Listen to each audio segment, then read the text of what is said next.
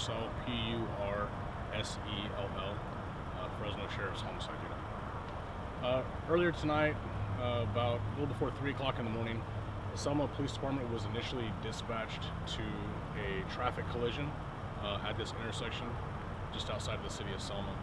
Upon arrival, they located a deceased person in the vehicle. As they started to investigate the traffic collision, they saw evidence that made them believe that it was not in fact a traffic collision and that it was possibly a crime scene.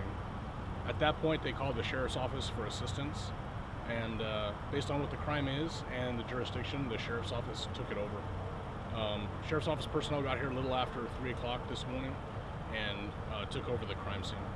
And at this point, we're still in the very preliminary stages of this, but we do believe that it is a crime scene, and we're going to be out here for the most of the morning. I would expect a lot of traffic delays here. This road's going to be closed off here on McCall, just outside of Selma, all the way to Mountain View for the entire morning. We're going to be here all morning. That's part of our standard crime scene processing, is going through everything that we can that's on scene that could be evidence, and also talking to everybody in the neighborhood. We'll knock on all the doors. We'll ask anybody who was in the area or might have seen something or might have some information for us to please call us at 600-3111, or you can always call Crime Stoppers at 498-STOP and remain anonymous. But we are going to probably need the public's help on this one.